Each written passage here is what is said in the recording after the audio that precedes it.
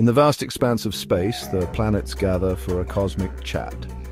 All right, team, let's talk shapes. I've got to say, I'm pretty proud of my round shape. That perfect sphere is just so, well, balanced.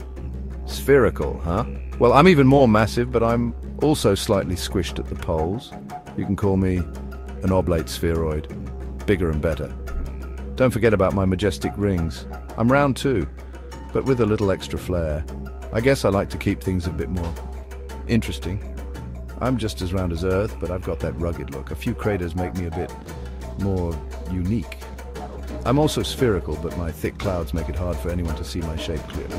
Who needs to show off anyway? Yeah, I'm tiny, but I'm round too. No big deal. I'm round, but my windy storms make me a little more dynamic. Well, technically I'm tilted on my side. I guess I'm different like that.